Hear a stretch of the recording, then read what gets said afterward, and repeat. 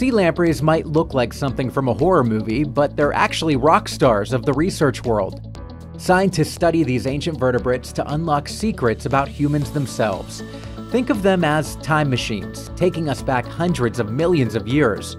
They appeared before vertebrates evolved jaws or even bones, with skeletons made from cartilage. Studying these eel-like creatures can help better our understanding of evolution and explain how these features appeared in early animals and in people. The sea lamprey is an animal that exists today, yet hasn't changed much. They still survive and thrive, even through 4 mass extinction events. Lampreys also have the unordinary ability to do things humans can't. A lamprey can regenerate and repair their own spinal cord after an injury. Imagine if we could unlock those same abilities in humans. But the opportunities don't stop there.